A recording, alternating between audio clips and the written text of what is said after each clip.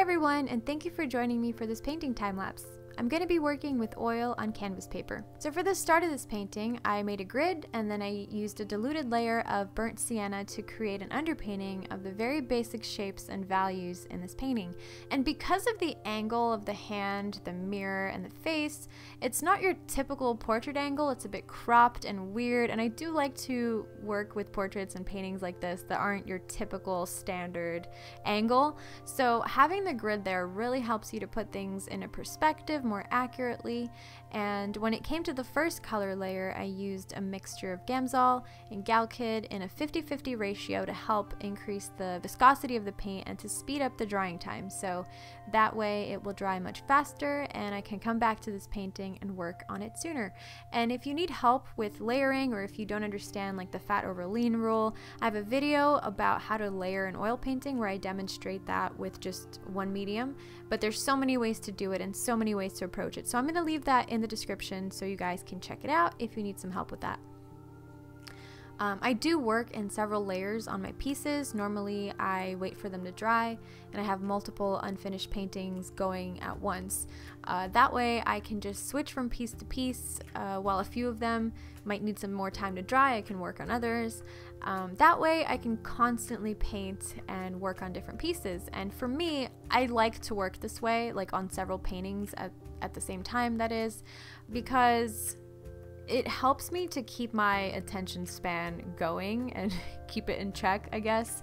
I have trouble concentrating and focusing as it is, and painting is just one of those things that I struggle focusing on much less than everything else, because it's something that I deeply enjoy. So it actually goes the opposite way, where I can actually like hyper focus on it.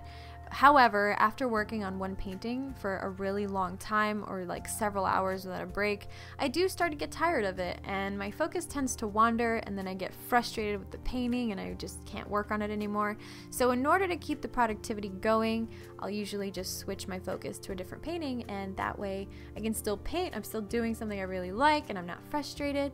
And then by the time I come back to the other painting, suddenly I have this new understanding and I can solve whatever problems I was struggling with back then much easier. So this painting is actually a bit similar to an older painting that I created back in 2013.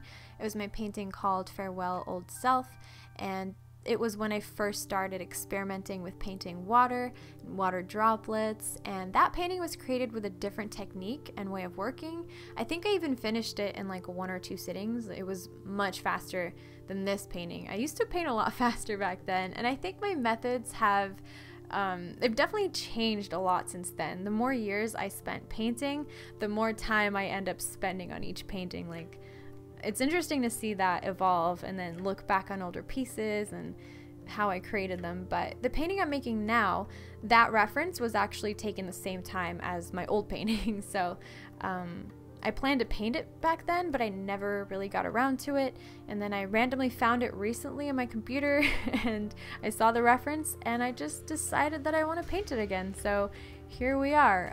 I don't know why I decided not to paint this one. I think it had something to do with like it being a little bit more complex, whereas that one, it didn't have like 2 faces, because this one has the face in the actual painting and then the reflection and then the hand and the hair. Like, I don't know, I think I might have just been a little bit intimidated by it back then, and so I went for what seemed like the easier option back then, although it really wasn't. So I don't know, I'm just kind of assuming here.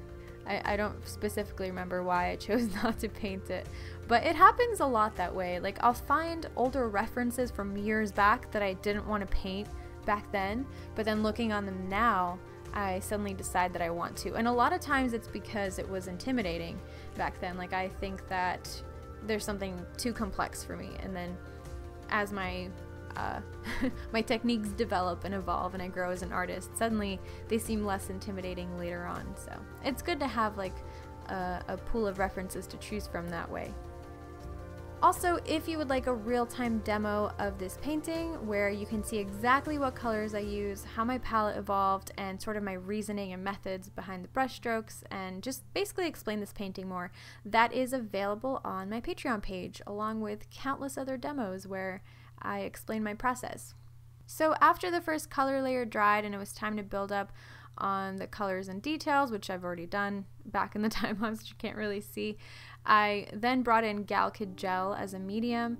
This is a really awesome medium to work with. You don't have to mix solvents into it. You don't need a separate dish. You just kind of plop it onto your palette and gradually dip your brush into it as you work. It's also really good for glazing, which is when you work in very transparent layers to build on certain colors. And because it's much thicker than normal Galkid, you don't have to worry so much about adding too much, because if you add a normal medium like too excessively, it actually makes the paint much harder to work with, borderline unmanageable. But in this case, not so much. It's much easier to work with. So yeah, that is my painting. I hope you guys enjoyed this time lapse. Thank you so much for watching. Let me know your favorite mediums in the description and where you find your painting inspiration. I'll see you in my next video, and I'm wishing you a beautiful and inspiring day.